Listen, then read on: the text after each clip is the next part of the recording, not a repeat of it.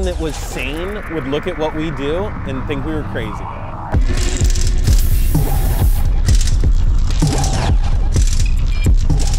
All of us have been racing since we were kids, and we've been able to take something that, you know, really started off as a passion and turn it into our career.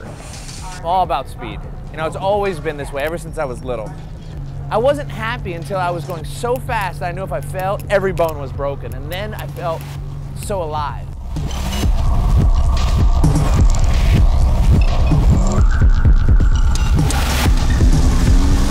You know, we try to take a platform that's a little bit out the box and we push it to the limit, the utmost limit.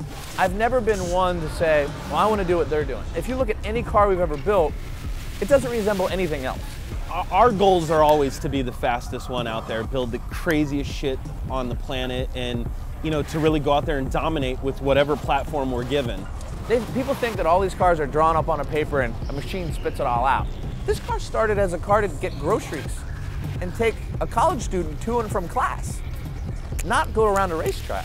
So it's not like people have been building these engines and making parts for 10 years. It's only been out for a year.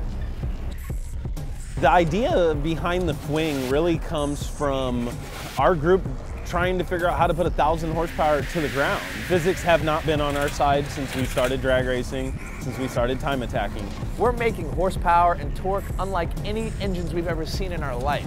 Stuff that would make drag race guys jealous in our road car. Most guys are satisfied with being able to run their car at 30 pounds of boost. We're not satisfied unless we're making 50 to 60 pounds of boost. It makes 1,000 plus horsepower to the ground without breaking a sweat. We have a rule book that is completely blank. It's the ultimate expression. It's about building a machine that can surpass all the boundaries that any rational racer ever thought was possible.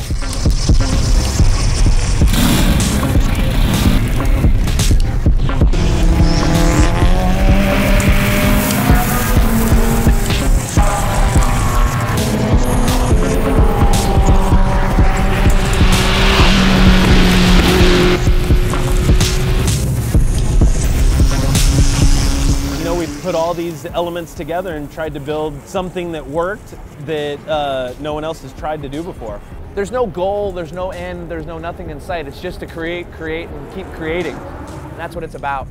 It's about the ultimate expression of what can be done with a vehicle on a road course. And that's all we're trying to do. We're trying to make machines that can do things that others can't, and having fun while we're doing it.